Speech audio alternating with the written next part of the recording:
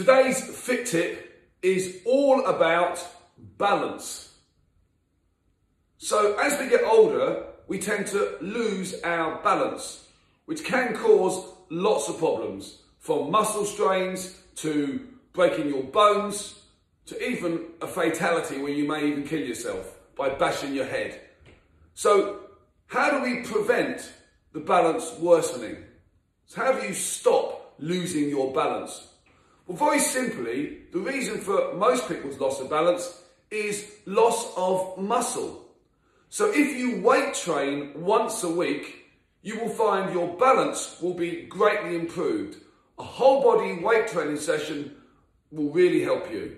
If you can do 2 or more sessions per week on weight training, you're going to really start reversing the aging process in terms of your movement and your balance. Now, in addition to general all-over weight training, you can also do every day some quick, specific balance exercises.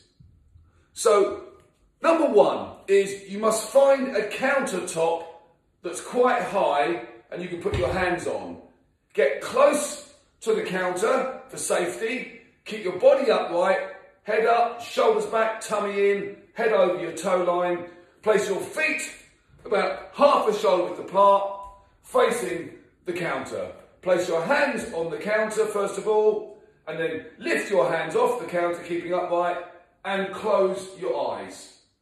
Feel through your feet, holding between 10 to 30 seconds, keeping good balance. If you can't easily balance like that, go a bit wider with your feet. That's the first one. The second one, exactly the same, bring your feet together. So from here, place your feet together, keep upright, hold the counter, lift your hands off the counter, close your eyes, and with your feet together, holding between 10 to 30 seconds. Always remembering to breathe. The third one is close to the counter, place your legs again, half a shoulder width apart, hold the counter first of all, keeping upright, and curl one leg slightly up off the floor, keeping your hands on the counter. Then when your hands are there, keep your hands on there, close your eyes and concentrate on keeping the balance on the straight leg, the one you're supporting on. 10 to 30 seconds and then change sides. Keep the body upright, keeping your hands on the counter. When you've done both sides, curl up, and once your leg is up, keep upright, close your eyes, and try and lift your hands, either one or both, off the counter and maintain that balance.